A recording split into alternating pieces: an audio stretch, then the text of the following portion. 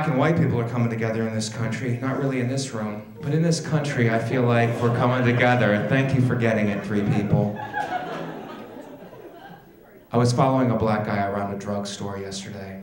It's how I celebrate Black History Month. And I don't know if he got mad because I was following him or because I kept calling him Dwayne Reed, but it did not.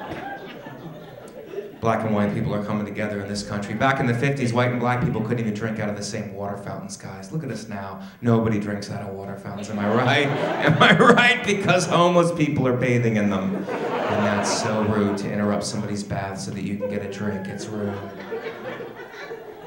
I give to the homeless, everybody. I'm a Christian, okay? But I don't give any more money.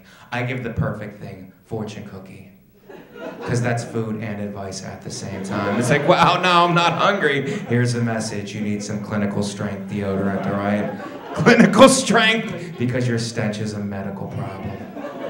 Oh my God. I went to Canada last week, Montreal. Yeah. I do not like your border patrol up there. They were really bad. The guy was investigating me. Your border patrol. He had his fingers inside of me, ma'am. He was inside of me, okay? And then he had the balls to ask me, are you traveling with anybody? I'm like, you know what? I thought we were together now. Oh my God! I thought, how are you gonna do me like that, yo? How are you gonna do me like that? Thank you.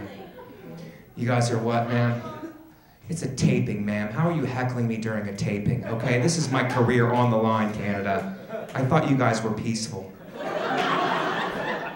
You're interrupting my comedy taping.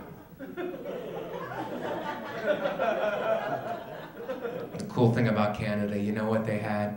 A machine that sold condoms and aspirin out of the same machine. Condoms and aspirin, fellas, so she has no excuse. Oh, snap!